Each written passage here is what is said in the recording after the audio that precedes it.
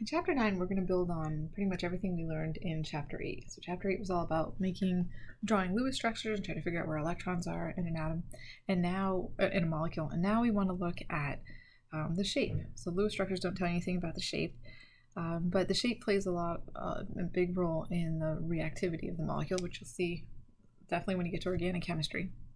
So we want to be able to figure out how are these shapes determined, and we're going to look at the bond angles. So just because you have a central atom and two atoms on the side doesn't necessarily mean you'll get a linear arrangement. So CO2 is linear, but SO2, which also has a central atom and two other atoms, is bent. And then SO3 is a central atom with three other atoms. That's trigonal planar, but NH3 is a trigonal pyramid. So we need to be able to explain these differences. And again, here's another one where you have a central atom with three atoms and a different shape. This is called T-shape. So we're going to learn all these shapes. You're going to have to memorize a whole bunch of shapes. But we have to be able to look at these, a Lewis structure, try to figure out its electron domain, and then look at what the shape actually looks like. So to do this, we're going to use VESPR. VESPR model stands for valence shell electron pair repulsion. And so we're really focusing on the valence electrons, just like we did when we were drawing Lewis structures. And those electrons repel each other. And because they repel each other, they make the atoms occupy certain positions in space. So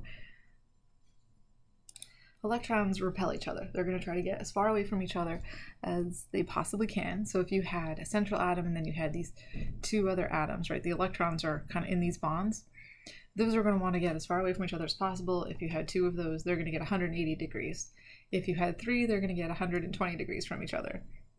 Four, you're going to get a tetrahedral arrangement, and then you have, there we go. If you had five, there'll be 90 degrees and then 120. This is basically like a trigonal planar and then a linear thing kind of coming down this way. So we have to know these bond angles. Right, octahedral, and they're all 90 degrees from each other.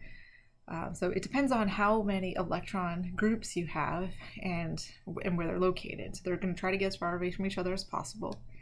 So you need to be able to count up the number of electron domains, and those are electron pairs. They can be bonding, they can be non-bonding. So we're not considering just bonding electrons when you're counting up the electron domains. But when you're looking at the overall shape of the molecule, you look at only the bonding, where the bonding electrons are located. So the non-bonding ones are forcing all the atoms to occupy a certain space. So what constitutes an electron domain? Any single bond, any non-bonding, lone pair electrons, and then if you have multiple bonds, if you have like a double bond or a triple bond, they count as one electron domain because those electrons are basically they're stuck in between those two atoms. So let's do a really quick example of counting up the number of electron domains, because that's going to be fundamental in moving forward. So suppose we had just some central atom A, and it had, I don't know, a single bond, and a double bond here. Right, how many electron domains do I have here? So a single bond counts as one, this counts as one, and a double bond counts as one. So I have 1, 2, 3. I have 3 electron domains there. What if I added a lone pair? Now I have 1, 2, 3, and then that lone pair counts as one. So that would be 4 electron domains. That one's 4 electron domains. What if I had something like this guy? Right, I have a whole bunch here and here and here. I'm only going to focus on the central atom. So even though you have a whole bunch of electrons over here, just focus on the central atom. So I have 1, 2, 3. That's the 3 electron domains. So remember, any multiple bond is a single electron domain. Any single bond, any multiple bond, and any lone pair of electrons, that's going to be a single. So this is 1, 2, 3. So we're going to do this a bunch. We're going to draw the electron, the Lewis structure, then we're going to figure out how many electron domains are in it. Again, electrons are negative, they repel each other, so they're going to occupy, they're going to try to get as far away from each other as possible.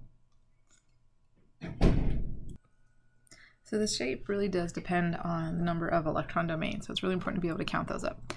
So in order to find the shape of the molecule, the molecular geometry, the first thing you're going to do is draw the Lewis dot structures and then count the number of electron domains, determine the electron domain geometry, and then determine the molecular geometry. So you already know how to do step one. You already know how to draw the Lewis structures. The next thing to do is, now we just learned how to count up the number of electron domains. And so then we need to assign them an electron domain geometry. So if you have 2 electron domains, they're going to get as far away from each other as possible. That's going to be 180 degrees, and we call that a linear electron domain. Linear. If you have 3 electron domains, and again, these could be bonding, these could be non-bonding. You're just looking at the number of electron domains. They could be lone pairs, they could be multiple bonds, they could be single bonds, whatever they are. That's your electron domain. If you have 2 of them, it's linear. If you have 3, it's called trigonal planar. And if they're bonding, there'll be 120 degree bond angles. If it's tetrahedral, that means you have 4. So you might be thinking, oh, why is it not 90? You're twisting them out of plane. If you only had one plane to work in, they would be 90 degrees. But if you twist it a little bit, they get a little bit further away from each other. So these are kind of in the same plane, and then those 2 are on the same plane.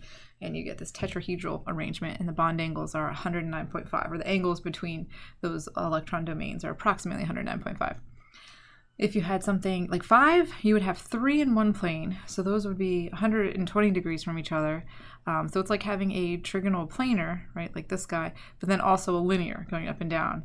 And so in this direction, from here, here, right, that's 90. But then in that plane, from here to the central atom to there, that's 120. So you have 2 sets of bond angles you have to remember for a trigonal bipyramid. Trigonal bipyramid, trigonal means it has like a triangular base, and then it has a pyramid on top and then a pyramid on the bottom. So it's a trigonal bipyramid. And then the last one, if you have 6, it's called octahedral. So you basically have this square, or a square bipyramid is kind of what it looks like. You have a square there, and you have one on top, one on the bottom. They're all 90 degrees.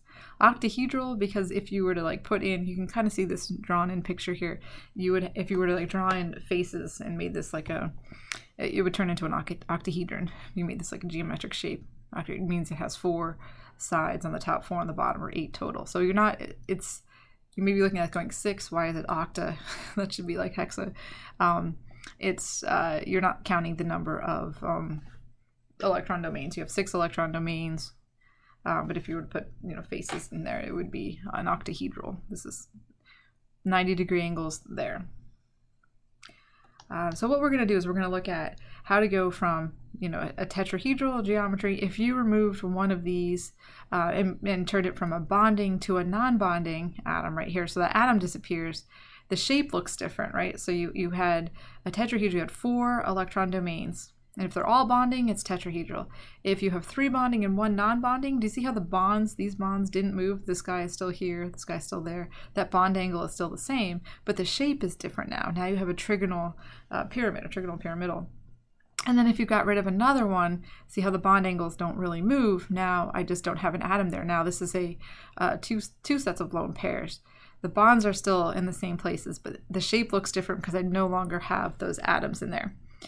So that is we call that one bent. So they're all from the same electron domain geometry, but the molecular geometry is different.